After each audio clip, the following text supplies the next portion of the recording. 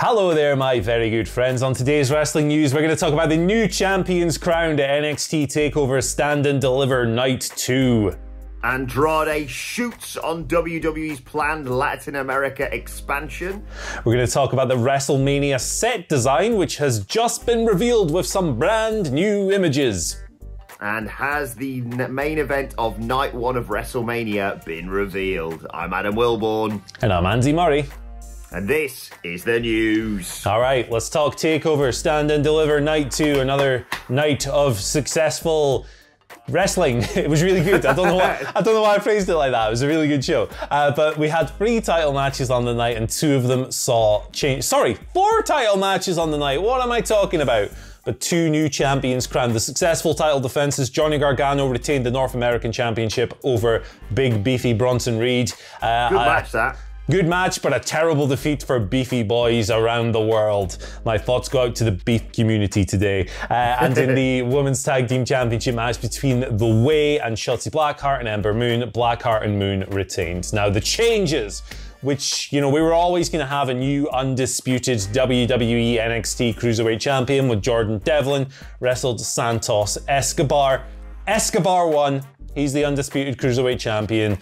Difficult situation with those belts at the onset of the global health crisis because, you know, traveling restrictions meant that Jordan Devlin, who was the NXT Cruiserweight Champion, couldn't get to the USA to defend his belt against anyone. NXT UK was shut down for a while, so they came up with the interim championship. Escobar had that, but it's done now. He's the champion, no nonsense.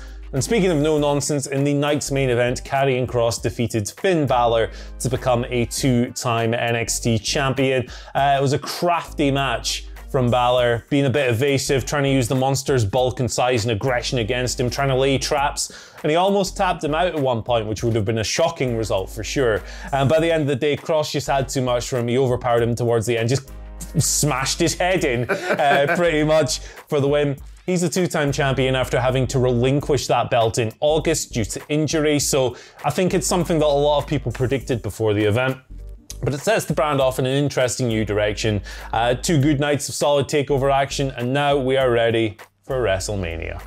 Yeah, I think the best way to describe Night 2 of NXT TakeOver is hard-hitting. Santos Escobar, Jordan Devlin took some bad old bumps in that ladder match, particularly Devlin for the finish of that match. Weird as well that Santos Escobar, I suppose, was the heel. I don't really know the heel-face dynamic they had in that match, because then Santos Escobar came down, the Legado del Fantasma came down and interfered, but he won, but he celebrated with his kid and the fans were sort of cheering. I don't know what was going on there.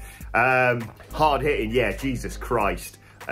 Johnny Gargano and Bronson Reed nailed each other in that. I mean, you can probably guess what happened in Karrion Kross versus Finn Balor as Andy described it. And then the unsanctioned match, which was, it was long. It was very long. Beat the piss out of each other, and spoiler alert, congratulations to Kyle O'Reilly, who emerged victorious after hitting Adam Cole with a flying knee off the top rope whilst there was a chain wrapped around his knee and Adam Cole's head was next to a chair. So it was, yeah, that's how you win a wrestling match, I suppose. Very excited to see where NXT goes from here and what they do next as they move to Tuesday nights. Of course, after winning the Wednesday Night War, this was a marathon, not a sprint, in the words of Triple H, and you win a marathon by finishing first at the end. That they did in terms of the numbers. They finished 11th at the end. Ratings. Yeah, let's not mention ratings. It's all gonna get. Don't argue about it. Let's bloody move on. Jesus Don't start Christ, arguments about it then. The Wednesday Night War is over. Let's move on instead and talk about former NXT champion Andrade, who's been shooting on WWE, in particular responding to WWE President Nick Khan, not to be mistaken with AEW's Tony Khan, of course, about the promotion basically expanding into Mexico. Oh, bloody hell. Nick Khan, I knew I was going to do that. Nick Khan had a chat with Fightful and talking about WWE potentially expanding, said this. I'm going to cut out a bit of the middle stuff here, but you'll get the basic point. Talking about expanding into Latin America and specifically Mexico, he said if you look at the Lucha Libre product, if it had the WWE touch and work ethic, ultimately you can build that marketplace out where you can have certain events that are still doing 30 million viewers, things you haven't seen in the US outside of the Super Bowl in the year. We have a hyper focus on that region, so clearly that is something WWE are targeting. And Andrade responded by quote tweeting the link from Fightful to this interview, whilst tweeting the line, "More talent for sitting in the locker room." I mean, he'd know, Andy. I think he's got a point. Yeah, he's 100% got a point. Look at the vast quantity of wrestlers that are sitting at home or sitting in catering, as it's often put, doing nothing at the moment. Bit of spice from Andrade on his way out the door. It's fun. It's fun. Don't get upset by it. It's fun. Speaking of fun, exactly. Do you want to look at the WrestleMania set? It's fun.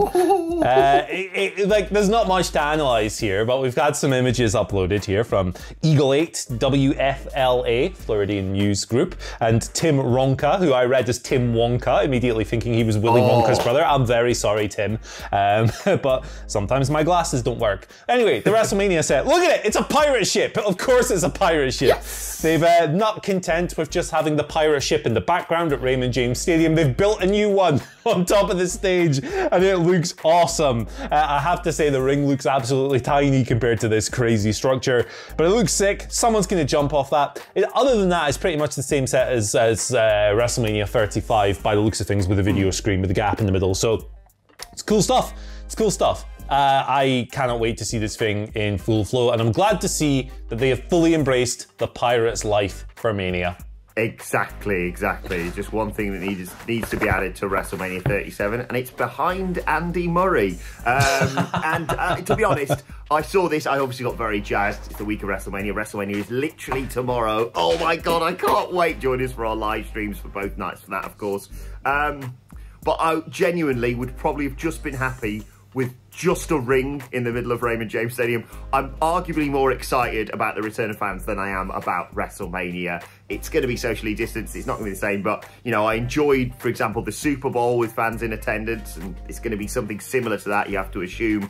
Oh, we're nearly there, lads. We've nearly made it through. I know it's not the return of fans completely, but my God, it's going to be some noise tomorrow night. And yeah, place your bets in the comments as to who's going to be coming out first. Oh, I'll tell you what, I have accidentally stumbled into an incredible seg for the final news story. But never mind who goes on first. Who goes on last? The main event of night one of WrestleMania has seemingly been revealed by one half of the competitors, Sasha Banks. She was chatting with Erica Nardini on the Token CEO podcast. Genuinely, Andy, one of the best podcasts out there that isn't WhatCulture Wrestling's.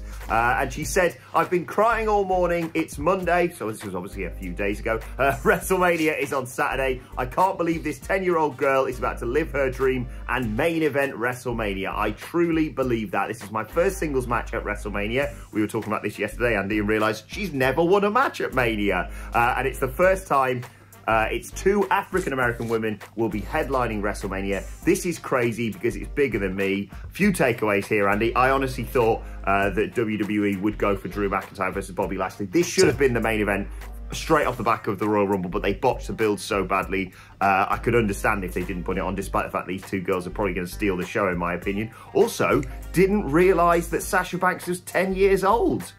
So there you go. It's remarkable the kind of career that she's had since starting as a literal infant. She's had a hard paper round if she's 10 years old. Killing the business, killing the game. No, Sasha Banks and Bianca Belair is the match I'm probably most looking forward to on the night. So I'd be very happy to see that. Don't lie, it's Shane McMahon versus Braun Strowman, but it's the second best. Second best, all right, there we go. But so I'd be very happy to see them close out the show. We'll see what happens. Vince is Vince. He might just put his big beefy boys in that slot, but we'll see. We'll find out. Yeah, I feel like Sasha should know not to get her hopes up around WrestleMania. We all know what happened 2 years ago, Sasha. Oh, yeah. But yes, in terms of match quality, I think it will be the best match on the night, and it should main event because Bianca Belair won the Royal Rumble, but rules like that don't apply to WWE. Right, let's move on to your Twitter questions. At WhatCulture WWE, of course, if you want to get in touch with us. First question today comes from Derek. Derek? No, not his name, Adam. David Erickhausen. Okay. Sorry, David. Sorry, Dave. He says, "Good morning, guys. Now that he's not NXT champion, I can see Finn Balor making a big main roster return. Where would you like to see him post-WrestleMania, Raw, SmackDown, or stay in NXT?" I could definitely see him going back to the main roster as well, but I'd prefer to see him in NXT. I've really enjoyed this run, really enjoyed this run as the Prince. I think he's been delivering some of the best work of his WWE career from the very start of this run down in NXT. So I wouldn't like to see that end. You know, that's not to say he couldn't do that on Raw or SmackDown, but he'd have more people controlling him, and he might not have the same level of freedom. So for me, I'd like to see him stay in NXT, for sure. Yeah, I can't decide really, because I feel like he's completely rediscovered his character and has just been sensational down in NXT. So down in NXT, so dismissively. And so if he brought that to the main roster, yeah, maybe it could really light up something like Monday Night Raw, which is desperately in need of a real character like that, in my opinion. And if he sticks around in NXT, yeah, he's probably going to have great matches. I'd say just give him a bit of time off now, like make me miss him for a while, rather than have him come back and immediately, I don't know, re-challenge for the title or just have some feud. But also the danger is he not becomes stale, but just gets stuck there like your Garganas and your Ciampas, who have had a great takeover week, of course, but sometimes they kind of just get stuck because it's like, if they're not fighting for the world title, what are they doing? Either way, I think someone like Finn Balor, who's got a great eye for matches and storylines and stuff, I think he's going to be sensational, but who knows? Very excited to see where he goes next from here. Second question today comes from regular contributor Matt Rains. I wouldn't mess up Matt's name. Matt says, good morning, gents. Congrats on hitting 2 million subscribers. Thank you for that, Matt. It's incredibly well deserved. Credit for this question goes to Brian Zelem, who says, should AEW do blood and guts in the Jaguars Stadium? 2 rings in Daly's place is quite a tight fit. I'm just bloody thankful we're getting blood and guts, to be honest, Andy. Yeah, same here. So the Jacksonville Jaguar Stadium is a very interesting question, and you would say yes, there's more space, and yes, it's a grander setting, but I think it would be very tough to do that unless you have a crowd, unless you have a considerable crowd as well. You wouldn't want to do that in a big, like, cavernous, empty stadium where the 1,000 voices of the socially distanced audience are just kind of ringing around and disappearing into the air of the night. So it'd be very difficult. And to be honest, at the moment with where we're at, I don't know if AEW could sell enough tickets to make that worthwhile. You're talking like tens of thousands to make that worthwhile in a big stadium, similar to what WWE are doing at WrestleMania. So yeah, theoretically, I think it would be a lot cooler with a big roaring stadium crowd, but the time isn't right. Yeah, I think it's going to be in that cavernous Daly's place. They're sort of where they're all on top of it. I think that probably is going to work better, like you say. Just whether or not they, you know, in a normal time, they probably would be able to sell the tickets with the ongoing global blast. It's understandable people maybe hesitating to go and buy those tickets. So who knows? Right, final question today comes from Tenacious Tom, who says Chris Jericho recently spoke about how he has never won a world title as a babyface. Do you think there is a second AEW title run as a babyface, possibly after the Inner Circle breakup, leaving him solo? Oh, man. They might go back to it. I mean, for me, the Le Champion run was tremendous, and I thought it was a great choice by them to have him hold the belt first, and he had a great run. But it would be difficult to do that again, I think. Jericho's had his run with the belt, and at this stage there are so many young up-and-coming wrestlers that would benefit more from having that spotlight, you know, in a year or two or whatever. So I don't think he needs it. I don't think they need to do it again. The first run was great, but I think that was enough regardless of alignments. Yes, exactly. I think you off the top of your head, Hangman Page, MJF, down the line, eventually someone like a Jungle Boy, like, if they're gonna, I'm not saying that they are, but if they're gonna draw comparisons to WCW, that would be putting the title back on Chris Jericho just so he can have a run as a babyface. But I can see him being a babyface like TNT champion, for example. I think that might be a perfect fit for someone like him. But let us know your thoughts on that in the comment section below. We'll move on to today's and finally, and it's a little bit self-indulgent, but it's totally self-indulgent. It's a hell of a milestone. We just want to say a massive thank you to all of you who have subscribed. Yesterday we hit 2 million subscribers here on the channel. Apt that it is just days away from WrestleMania.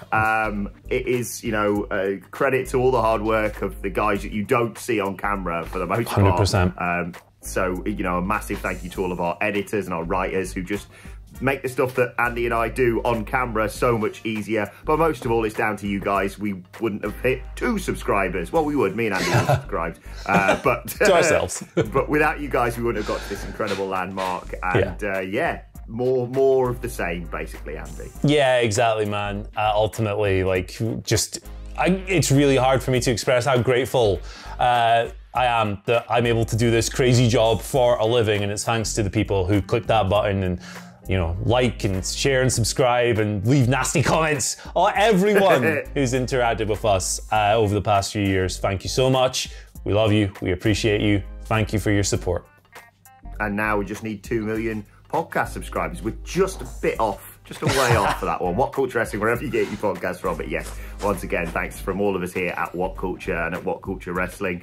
Because as Andy said, we wouldn't get to do this bloody ridiculous job without you guys. So thank you once again for that. Let us know your thoughts on that and all today's news stories in the comment section below. Don't forget to like, share and subscribe to What Culture Wrestling, as I said, on either iTunes, Spotify, wherever you get your podcast from, for daily wrestling podcasts. Plus, let us know your thoughts, Twitter questions, WrestleMania predictions at What Culture WWE. Well, actually, there, follow both of us. You can follow Andy Murray at Andy H. Murray. The H stands for hey. I'll see you tomorrow night on the WrestleMania 37 live stream with the very good looking, very handsome Adam Nicholas. Oh, I can't wait. I'm so excited. Oh, one more sleep. Follow me on Twitter at Adam Wilborn and join me on Sunday night with the equally gorgeous Phil Chambers for night 2 of WrestleMania's live stream reactions. But for now, my thanks to Andy Murray, to Derek, to you for watching, and we will see you soon.